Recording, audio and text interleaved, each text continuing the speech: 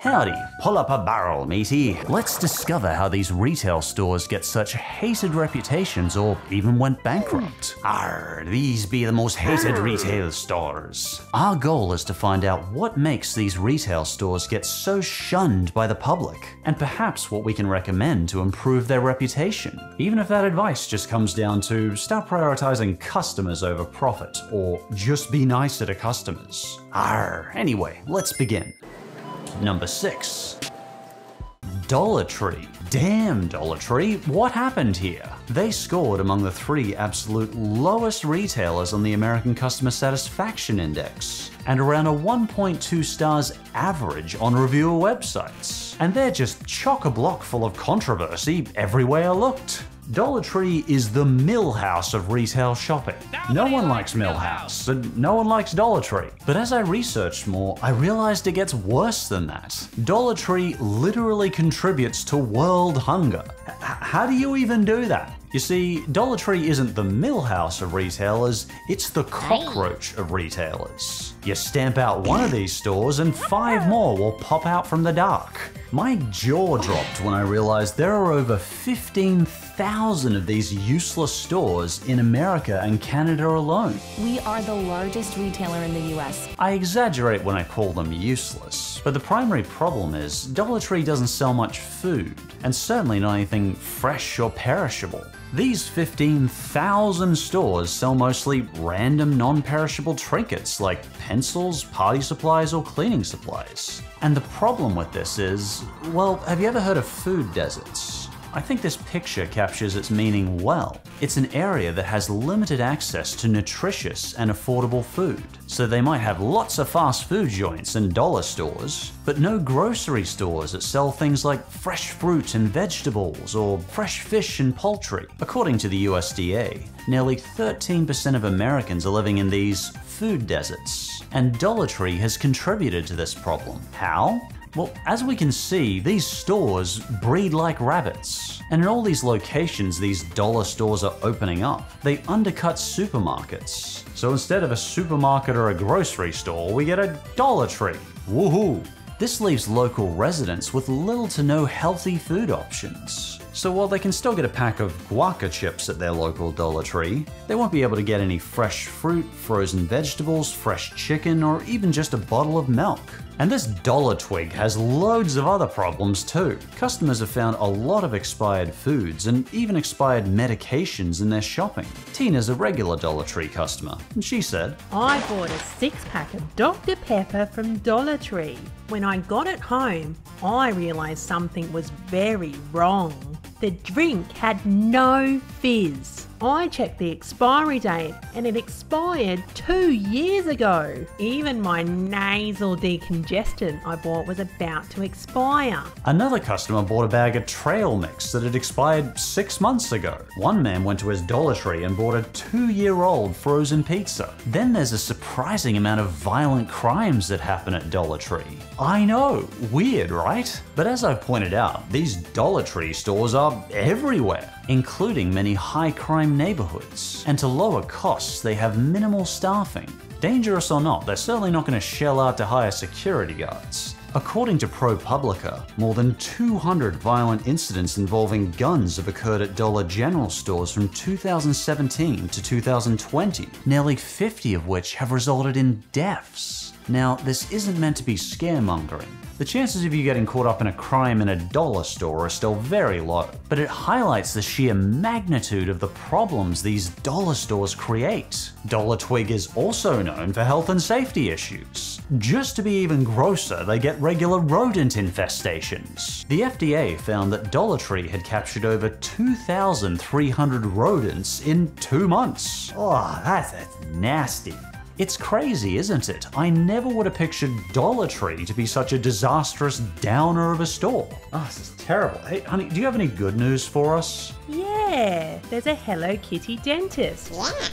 Boo and I are getting a checkup. Ugh, of course there's a Hello Kitty dentist. Because I guess getting a filling wasn't unpleasant enough without a giant white kitten staring down my gullet. You two go. I'll go to my regular dentist, like an animal. Number 5. Walmart. You've likely heard of Walmart because, you know, it's the largest supermarket chain in the world. And personally, I do like that it can provide easy, relatively affordable shopping for even people in poverty. But this doesn't necessarily translate to happy customers, well-treated employees, or well-run stores. There's been entire documentaries on some of Walmart's bad practices, such as the high cost of low prices. It's a price none of us can afford to pay. Unfortunately, Walmart is well known for paying their workers poorly, and sometimes treating them poorly. Now, everybody all has horror stories about Walmart. We know this. This is no different. But more on that shortly. From the customer perspective, people primarily complained about long lines, stock just never making it onto the shelves, big crowds, and a lack of staff. Lawrence's review is a good example of this. Walmart has about 1,000 registers and it's only operating 2 of them.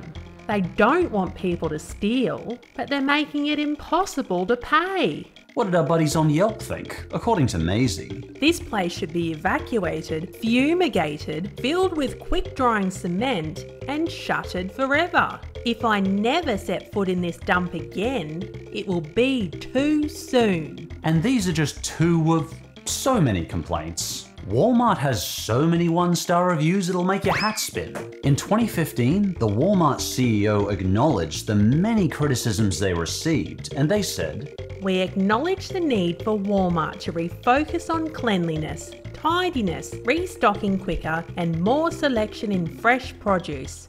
Sorry. These complaints also repeatedly show in Walmart's customer satisfaction. In 2023, an ASCII study showed Walmart right at the bottom of the list of supermarket ratings. In fact, they've gone 6 years in a row finishing lowest customer satisfaction, or tying for lowest. Simply put, Walmart has a shocking reputation, both offline and online. For example, on Trustpilot, Walmart has scored 79% 1-star reviews. Of 9,500 reviews. Holy flying spaghetti monster. That's bad. Since that's over 7,500 1-star reviews, let's pull out a few random ones. A lot of customers like Steve were charged for orders that just never arrived. Jeez, that's literal daylight robbery. Delivery drivers don't look at house numbers. They took a picture of my package on a stranger's porch. And the same thing with Cheyenne. I ordered an iPhone for my daughter. I received a box with only bubble wrap and a receipt. I've been on the phone every single day. No refund or offer to replace. I don't like it. I'm sorry about your daughter's phone, Cheyenne. That's awful. It's pretty clear from these reviews that Walmart messes up their orders a lot. But then there's the employee experience, which somehow has an even worse reputation than the customer experience. A shocking amount of Walmart's 1-star reviews have been from staff. Many were poorly treated and overworked, like Bianca and Deb. As an overnight stocker, I tried my hardest to hang in there. But if I asked my co-workers for help, I'd be given attitude. I was overworked and treated like dirt by the staff. Jeez, I'm sorry, Deb, that's awful. Even in my own community, some posters were ex-employees of Walmart. Or some heard horror stories from friends who worked at Walmart. Hex worked there firsthand, and they got a lot of mistreatment from both staff and customers. And the higher-ups just didn't seem to give a crap. Walmart's been historically anti-union as well. This basically means they remove anyone to defend you if the big shots pay you badly, mistreat you, or fire you. Walmarts that even begin to unionize have been known to just suddenly close. In another case, the old Walmart executive Tom was forced to resign after facing charges of embezzlement. He was bribing employees to stop unions from forming. As you do. The only way he could be a more obvious villain is if he started twirling his mustache. My own limited experience with the store is when I visit my family in Canada. I've only once ever met a rude Canadian. When? Yep, when I visited Walmart. Most of the staff were really nice, but that one checkout person, they glared at me like they wanted me dead. And given the working conditions I've just described of the place, I get it. Or maybe they saw my opinion on Scooby-Doo. Anyway. Number 4. GameStop. formerly known as Babbage's. I was surprised to find just how often GameStop was recommended as hated by my community. But when I looked it up, yeah, there it was, right in the bottom of the American customer satisfaction ratings. Even their online store sat right near the bottom of the list, right nearby Walmart. Only when you pre-order God of War 3 at GameStop. Power to the players. So why all the angry fuss about this mall-based game store chain? I looked in my community and WikiDreamer said, Where to begin with GameStop? Lack of pay, staff, hours, employee empathy, and customer care. There are too many horror stories as both a customer and a worker. And I'd certainly agree, there's plenty of horror stories. I was hired in July of 2007, which started an 11-year journey of complete and utter hell. So many customers and workers have shared their gripes with GameStop on the internet. You are very expendable at GameStop. You are not special at GameStop. And some of the chain's stupid business decisions continue to just floor many people, such as GameStop opening a NFT marketplace. Why? Why would they do that? As of this video, 95% of NFTs are worthless because NFTs were a Ponzi scheme. They realized this in recent years and are shutting down their NFT marketplace. All that wasted investments, it could have gone to paying staff better. NFTs are just the worst. I was tempted to mention the short stock market squeeze GameStop got in 2021, where their stock suddenly went from $17 to $500. But I don't think people did that because they hated GameStop. Like NFTs, I think it just turned into an over-publicized Ponzi scheme. Maybe a couple of people got rich on these, but thousands times more people got into debt because of these. Now, for obvious reasons, GameStop has seen a decline in business in the last decade. Partially because digital markets like Steam have become more standard in the way of buying games. And partially because of the pandemic. It's a bad situation for GameStop. But GameStop is still huge, with over 4,400 stores around the world. Unfortunately, many of those buyers don't much care for GameStop's own digital website. In short, it sucks. For example, on Trustpilot, GameStop's website was given a grand total score of poor, averaging 1.9 based on over 2,300 reviews. To be fair, they've got some tough competition, since yes, you can order a physical game and have to wait a week for it to come in the mail or just go down to get it at GameStop, or a person can purchase it instantly on Steam or the Nintendo eShop. So what did customers have a problem with? Many reviewers on Trustpilot said the customer support was useless, or they didn't receive the items they ordered at all. Another big problem was people would receive second-hand, non-working game hardware, like broken Bluetooth controllers, a whole lot of controllers for some reason. There were a lot of complaints about GameStop's quote-unquote refurbished hardware. Often, GameStop's hardware just didn't work. Whoa, what? Oh, it just died! And then there's the GameStop employee complaints. There's a famous subreddit for GameStop employees who anonymously vent their frustrations with the company there. I even found a newer employee there simply asking this. Am I the only one here that loves their job? Because he just couldn't seem to find many Reddit GameStop staff who actually enjoyed their job. The administrator of the Reddit just said yes, but many staff agreed with this employee's clarification. Oh, I love my job.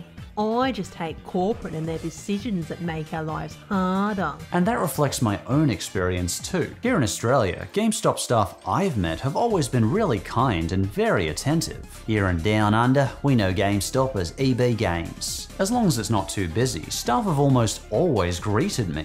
And they've often bent over backwards to help me with any inquiries I might have. But I felt bad for them when I learnt of some of GameStop's poor corporate practices. A famous issue enforced on all employees is the GameStop Circle of Life, where corporate pushes their staff to have a certain percentage of sales pre-orders or used games. None of us like to do it, but we are all scared for our jobs. Many staff reported this to be a emotionally distressing policy, and the policy led some staff to lying to customers. For example, saying a new game wasn't in stock, but a used game was. Really, that's a total lie. As a matter of fact, there was a better sale coming next week where they could get a better price, but they made us lie about it. The complaints of GameStop just kept stacking up. Whether you've had good experiences at GameStop or not, the reputation I found was hopeless. From their ASCII score to the poor reviews, to the badly treated employees venting their frustrations. I just never expected a mall store for video games to end up on so many people's naughty list. Haha, number 3. Target. Hang on, how? Target Australia is one of my favourite stores. Yeah, but this is Target America. Its reputation is worse. Yeah, Target America was recommended a lot by my community. For example, Courtney said, Target is so bad. The prices are ridiculous, the quality of stuff is bad, and one of my family members working there said the staff were awfully mistreated. These sounded like very good reasons for it to be hated. Still, I was very hesitant to put Target on this list. The reason was because of a very loud and recent quote-unquote scandal, where Target has been, no pun intended, targeted by some nasty groups. Target has gotten backlash for just stocking some pride-friendly merchandise. For over a decade, Target has tried to be welcoming and supportive to the LGBTQ+ community, and I respect that a lot. So to clarify, these are not the customer complaints we're looking at here. Personally, I'm much more concerned about stores that have a problem stocking Pride merchandise. Anyway, what are some of the real complaints Target has? Something more like Courtney's complaint in customer service. Well, I found a whole lot of angry complaints on Trustpilot with over 2,106 one-star reviews. And 73% of their reviews on Consumer Affairs were one-star ratings. The most frequent complaint I found was long wait times, such as Muriel mentions. Making it out of Target in under an hour is like trying to get my grades up. It's impossible. Oh, I'm sure you can get your grades up, Muriel. Linda had a similar problem. I wanted to buy underwear. The line was too long, so I had to use the self-checkout. But I left the electronic tag on my bra. Someone should have helped me with this. They keep cutting me off when I ring them. And Linda definitely wasn't the only one having this problem. Poor customer support and poor phone service was a very frequent problem I found. Reviews also frequently mentioned that Target supposedly has bad refund policies. Sorry, absolutely no refunds! And that's definitely been something that's turned me off stores too. When I don't feel comfortable returning items to a store, I don't buy expensive items there. And because none of these retailers seem to be able to do decent online service, this was again a big issue with many, such as Yolanda. Target has the worst delivery program. They promise 2-day delivery, but that's a lie. We ordered twice and both times it was late. It even looked like someone played soccer with the box. But worst of all was this review from Semen. Oh, European name. And frankly, I can tell why he's so upset. In his review, Semen said, "Biggest disrespect from the company ever. I can't save my card in this app because their system says my name contains profanity." Unfortunately, I can't show you the review because Trustpilot has since deleted the review for profanity in his name. That must get really annoying. Anyway, overall, I'd say Target staff are generally quite nice, but more staff are needed for those long wait times. And their phone service has been notoriously unreliable, and a little more leniency on that refund policy might help their reputation, because a customer's loyalty is worth a lot more than a pair of headphones. Yar, number 2. Bed Bath & Beyond. Back in the day, Bed Bath & Beyond was the go-to place for home goods. In 2018, when Bed Bath Beyond BBB was at its peak, the company had over 1,000 stores in North America. But by 2023, BBB had filed for bankruptcy, with very tragic events surrounding its closure. And a terrible reputation was following it. Its closure is sure to go down as one of the highest profile US store failures for years. Walking through the stores in early 2023, there was slim pickings for this once great department store. So what happened to cause BBB's closure in 2023? Well, back in the day, it was founded in New Jersey. No, that's not the reason. I'm not done yet. You sure? Alright, they get the joke, you silly goose. Nowadays, the store scores 1.3 stars on Trustpilot, Many customers were obviously not thrilled with the service. But what was it that made customers so mad? Well, behind the scenes, crazy stuff was happening, and the insanity mostly started in 2019, when their CEO stepped down after being ousted by activist investors. Following this shakeup, they remodeled all the Bed Bath & Beyond stores. This is what the new stores look like. And looking at the old ones, I think it was a nice change, much less clutter. They appointed the new CFO, Gustavo, in 2019, and he guided Triple B through the pandemic as best as anyone could. But sadly, the whole story would end tragically. In my opinion, it was the pandemic that destroyed Triple B, which led to other problems that made customers mad, like stock shortages. You see, during the pandemic, e-commerce popped up basically overnight, because obviously many customers couldn't get to the store. Walmart was quick to offer online shopping, and Amazon already did, but Triple B was slower on the uptake. They had not invested in their technology. Their online presence was slow and clunky. This is what led to frustrated, angry customers staring at empty shelves. So many of the supplies they wanted during the pandemic were out of stock, and as consumer prices rose, already frustrated shoppers had less demand for luxury products. As the lockdowns went on, Triple B was struggling to compete with Walmart, Target, and Amazon. All three of their competitors offered online stores and lots of home goods, and they weren't all out of stock. Sadly, by 2022, Triple B needed to close many of their stores and cut 20% of their staff. And class action fraud lawsuits are being filed against the company reps. And tragically, their CFO did not survive this. By 2023, Bed Bath & Beyond's reputation was shattered. Stores were closing everywhere and they filed for bankruptcy. But you know, Bed Bath & Beyond stores have been around since 1971 to 2023. Half a century is a damn impressive run for a business. And you know, maybe not everything's beautiful because it lasts. Land ho number 1. The Home Depot. Home Depot. I've always been curious about this place. In Australia, our closest equivalent is Bunnings Warehouse. Nin and I love going there for a walk through the garden section. And while I'm very certain there's problems there, I don't think they could come close to the catastrophe that Home Depot in America is. Because they have some nasty controversy. From racism to staff embezzlement to lawsuits, Home Depot has truly seen it all. And customers are not scared to share their feelings on it either. With a sub-zero score of 1.5 stars on Trustpilot, Home Depot, you have some explaining to do. So let's see what part of this home improvement train wreck has people in such a tizzy. How do they do it? A buy one get one knee to the groin deal? Well, many of the reviews had quite similar gripes. Ninhun, can you summarize the reviews you read? Yeah, to quote them, if I could give a 0 star, I would. Terrible service, online ordering sucks, no returns accepted, 0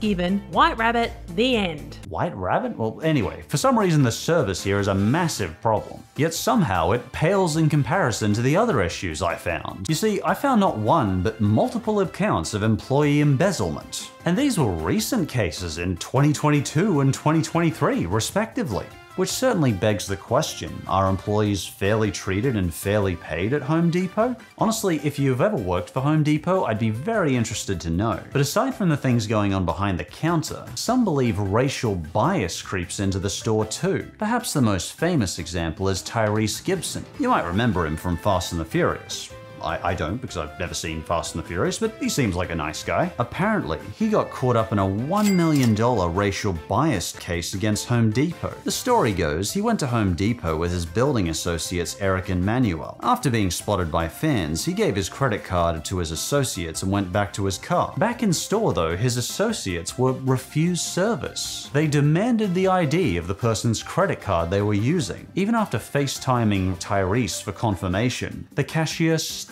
refused to serve their customers. So Tyrese finally went back in and confronted the cashier. If you're interested, there's a whole YouTube video of the store exchange. For some reason, Home Depot's staff just seemed to have no interest in apologizing or serving Tyrese. They were so nonchalant, they just seemed to want Tyler to go away. I've no idea who pooped in their cereal that morning. Maybe they didn't like Fast and the Furious 10. After 10 minutes, they finally rang up Teresa's sale. But jeebus, what an embarrassingly long ordeal for customers. So yeah, Home Depot has developed a menial reputation with all these controversies, and their overall sub-zero customer reviews have not helped. To finish up, I should mention, it was refreshing to get back to discussing topics like restaurants and stores. I do like cartoons, but it's nice to expand outside them and maybe introduce you to a new topic in the process. Look after my friend, I'll be here. Thanks for watching, and I hope I see you again in the future. Today's member question is from NLFJ1022. They ask, what is my most hated retail store? Well, there's been a lot, but off the top of my head, there was this really nasty store called Robin's Kitchen. I tried to return a faulty item to them, and the staff member called me a liar and refused to talk to me until I left the store. But you know, some of the best service I've gotten has actually come from Electronics Boutique, aka GameStop. Here in Australia, the store staff are almost always lovely. And when I go to Canada, almost every customer service person I've met was polite and friendly. So props to Canada for that. And I don't get tailgated when I go there. I always appreciate that.